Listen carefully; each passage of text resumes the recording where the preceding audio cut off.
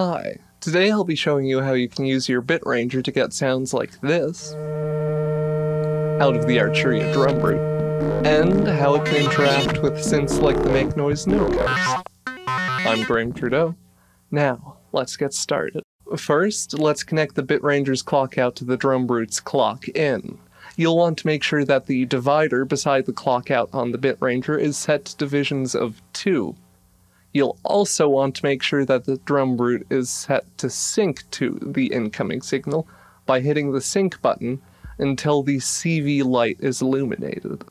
If everything's gone well, you should be able to change the tempo of the Drumbrute by turning the LFO knob on the bitRanger. Next, you're going to want to turn the LFO knob up as high as you can while still getting a stable clock signal. Too high and it'll stop clocking the Drumbrute entirely. But if you get it just right, and you put in some more steps, you effectively create a tone generator.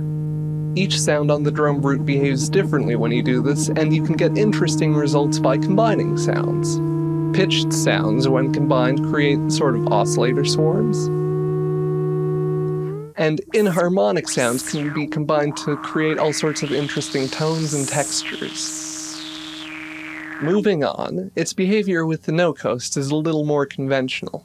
First, you'll want to connect the bitRanger's clock out to the no coast's tempo in, and then take the no coast's tempo out to the gate input under the contour section. This gets us pinging, but we want pitch.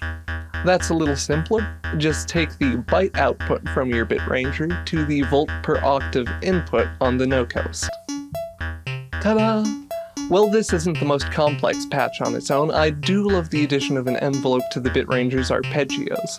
I think it makes them a little less grating to listen to for a long time, and just generally more dynamic. Of course, you can make it even more interesting by taking a slow loop from the slope generator and using that to modulate parameters like the envelope's decay time. To make it even more dynamic, let's patch something to the bitRanger's LFO CV in. This will add swing. Remember, where you patch the ins and outs on the bitRanger affect the strength of the CV signal. The leftmost socket is going to produce the weakest signal, and the rightmost the strongest. A stronger modulation will give us a very artificial, pronounced, but maybe interesting swing. And that's it. Hopefully you're feeling a little more comfortable with some of the ways you can use CV clocking to get interesting behaviors out of your instruments. If you've liked the video, please subscribe, and if there's anything you'd like to see me talk about in the future, please leave a comment below. Now, let's go out on a track I made using some of the techniques I covered in this video.